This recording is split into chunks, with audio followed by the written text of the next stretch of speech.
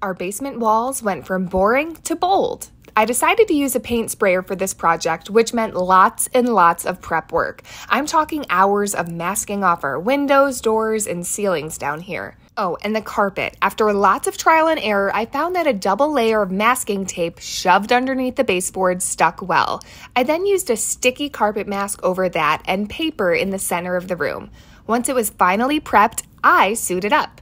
I rented the paint sprayer from Sunbelt Rentals, and it was so fun to use. I practiced on some paper first, and once I got the hang of it, I went to town. I recommend holding the nozzle about 12 inches from the walls and do light coats to prevent any drips. I ended up doing 3 light coats down here. After I cleaned up, I had a few touch-ups to do. The color is Greige by Clear Paint, and I love it. It's the perfect medium warm gray for our basement. Next up, installing a gorgeous wallpaper.